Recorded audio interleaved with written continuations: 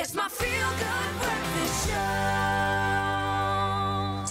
Welcome back as we continue our health discussion this morning, but from a slightly different perspective. Many of us have our own furry friends at home that are literally part of our families. However, dogs are so much more than just companions. We've proven that on this show countless times. Dogs are incredibly smart and intuitive creatures that are able to learn how to assist and support people with various medical conditions such as blindness, we know, autism, deafness, and mobility issues, to name just a few. Well, this morning we are joined by Lucy Breytenbach, the director and founder of Honey's Garden for Medical Alert Dogs South Africa, as she shares her extensive knowledge on this fascinating matter and has brought through the supermodel of service dogs.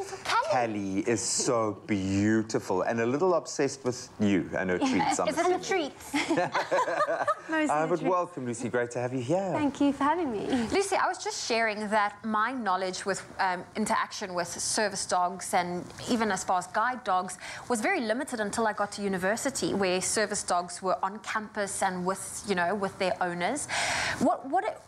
How extensive is the training process for a doggo like Callie, and do all of them pass and become service dogs? Gosh, it's a very extensive training program. They can train anything up to 2 years to become a full medical service dog.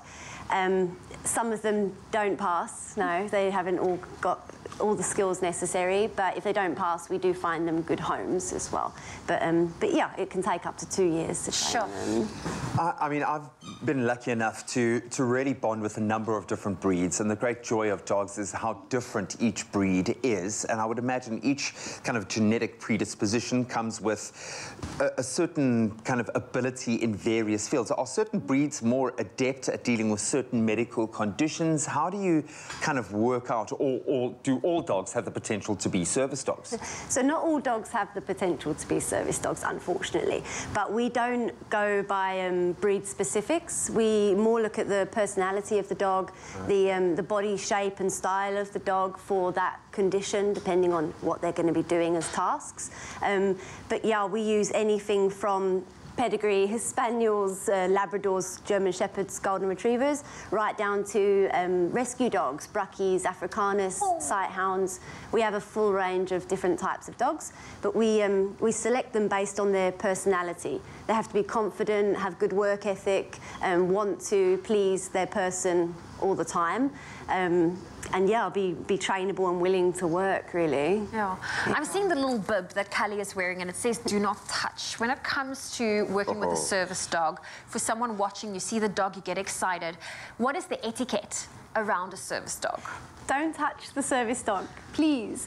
It really does distract them, and unless the person that is handling them says to the dog, you can say hello, then in that case it's okay.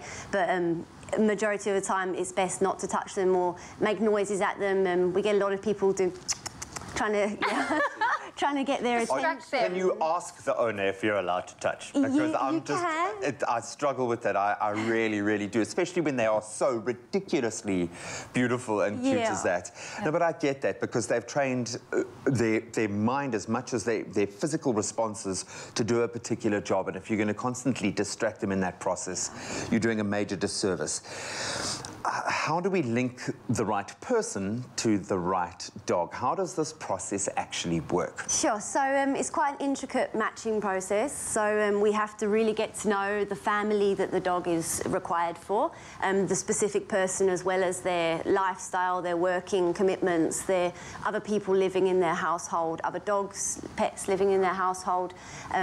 And then we match the characters of the dogs we have to those people.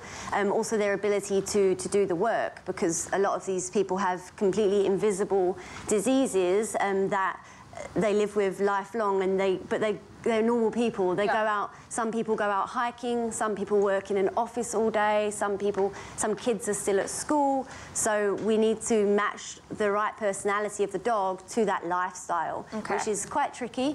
We don't always get it right, but most of the time we do, and we work very closely with the family to make sure that it is the right dog for them, for their needs, And added to that, you put countless hours of work into to train these amazing puppies. pups. You are beautiful. Stop making eyes at me, and I'm not allowed to come over there and cuddle you. I promise you. I would be definitely doing that.